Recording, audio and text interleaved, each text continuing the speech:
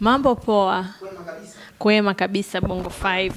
Baada ya miaka kadhaa. Yes, like nadhani kama miaka miwili, yes. Miwili kabisa, yes. Kwa sababu the last time was 2015, just before ile uchaguzi. Yeah, kwa miaka miwili na kitu, yes. Nikafanya kitu fulani vya amazing. Ndio. Sasa hivi tuna nyimbo mpya ambayo inaitwa Umeniacha. Ndio project ambayo tuko nayo sasa hivi. Video tumetoa leo YouTube ambayo kila mtu anaweza akatizama. Nimeshoot na Halfani. Audio tumerekodi Soho Studio, Stockholm, Sweden, kwenye baridi la hatari sasa hivi. And yeah, hiyo ndio project mpya kwa sababu nimekaa kimya kama nilivyosema toka 2015, kabla ya uchaguzi sijatoa kitu chochote, sijaonekana popote. So ilikuwa tu muda umefika, yani kwamba watu, Nuru vipi, mbona hatukusikia, hatukuoni na vitu kama hivyo. So nikaona sio kitu kibaya sasa hivi, na mimi pia imekuwa kwamba nimekuwa na kiu, yani nimekuwa na njaa tena na muziki. So it was just nice kuweza kufanya kitu na sasa hivi kuwapa mashabiki, na naona ishara tayari kwenye social media kwamba watu wamekuwa very supportive, na wengi ulikuwa umepotea wapi, yes, yeah. Ukimya muda mrefu sana. Na kitu unafanya nini? Wakati ukiwa msanii tunaamini kwamba kitu unachokifanya pia kuna shauku kuendelea kukifanya. Yes. Kadri siku hadi siku. Yeah. Kwa kimya muda mrefu bila shaka unafanya na muziki, labda unakipiza au nini?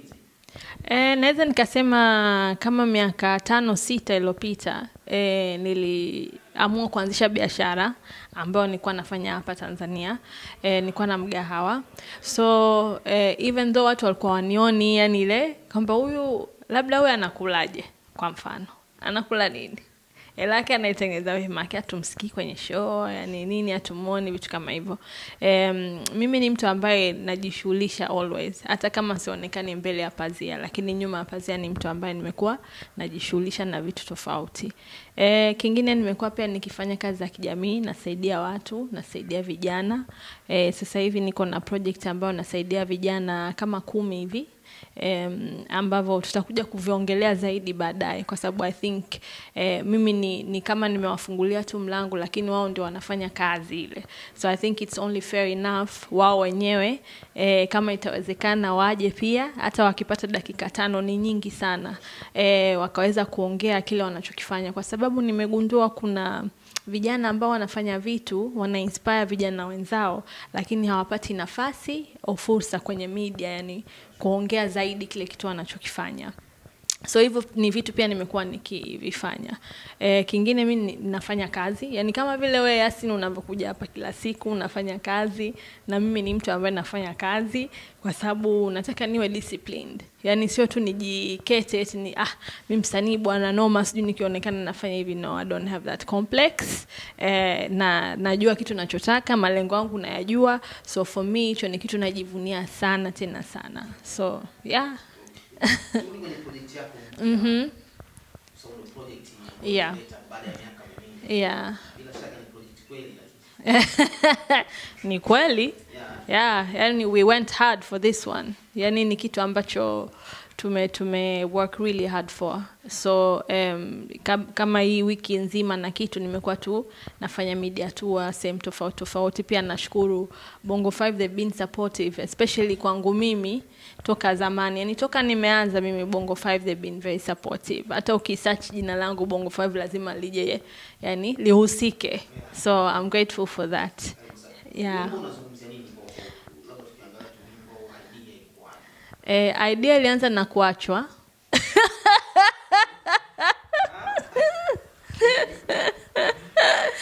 Idea ilianza na kuachwa. Tukaona kwa nini tusitumie fursa hii ya kuachwa na kutengeneza kitu kitamu ambacho watu wataweza kujirecognize na wao.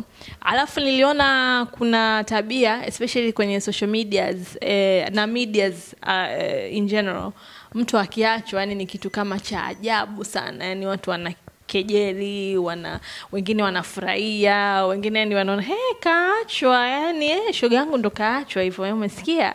Unaona vitu kama hivyo. So I took it as an opportunity kwamba niongelee kitu ambacho mtu, kwa sababu kuna watu pia wao wananiandikia, dada Nuru napitia kitu kigumu labda hivi na hivi. Usually nawapa moyo kwa sababu ni kitu nilishapitia and kinapita, yani unapitia alafu kinaisha, unaendelea na maisha. Sio karibuni Haya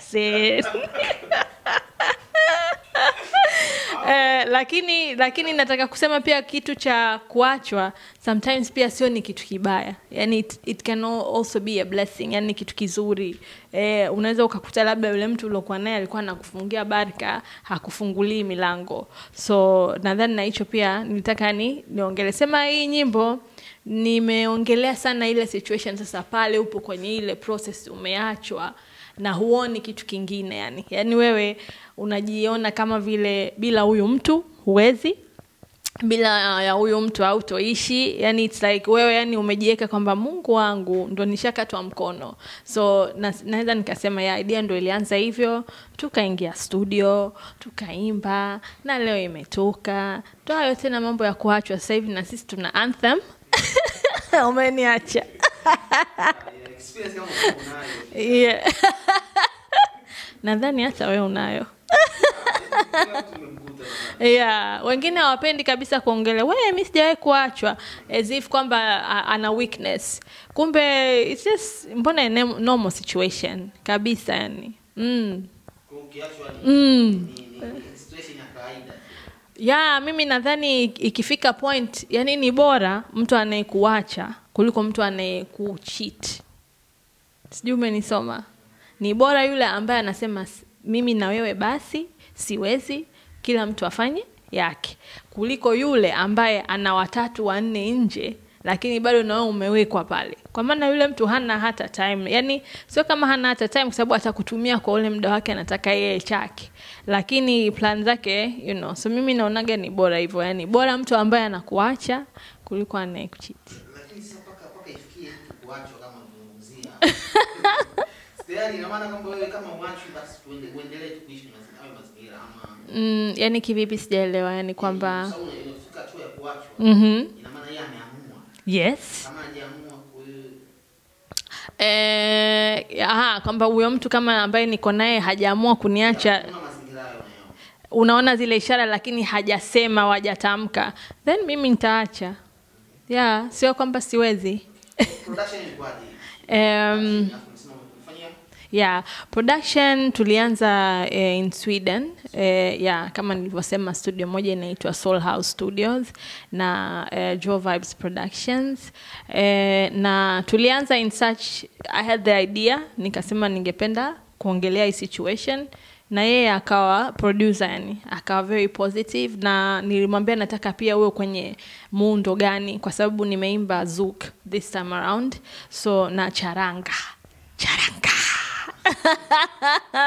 So ni kitu pia nilisoma soko, nikaona sijaona watu wengi wanafanya huu muziki ambao ni muziki ukisikiliza nyimbo fulani, kuna nyimbo ambazo they are very classic mpaka leo tunazisikiliza, hata wale ambao hawakukulia muda ule, lakini ile nyimbo ikipigwa wanasimama wanacheza, unaona So nilivyoona ile kitu hakijafanywa muda kidogo, nikawa excited kufanya kile kitu. Yeah. Video leo ndo tumerelease online, na tumekuwa tukifanya media tour tofauti, na tumefanya interviews nyingi.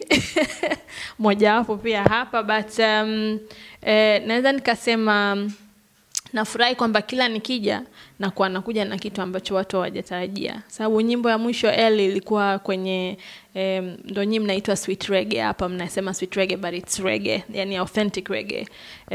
So I was just happy na hii time pia nimekuja na kitu kingine tofauti ambacho mtu hategemei, kwa sababu wengi wanakuwa wanafanya muziki wanataka nyimbo zao zipigwe clubs. So hiyo ndio the aim, kwamba wanataka yani isiwe tu yani labda jumbani kwa mtu au whatever. So the aim for me was mimi always nafanyaga muziki mzuri na natakaga muziki wangu uwe kitu ambacho mtu hata 5 years from now au 10 years baadaye atasikiliza, ataweza kusikiliza.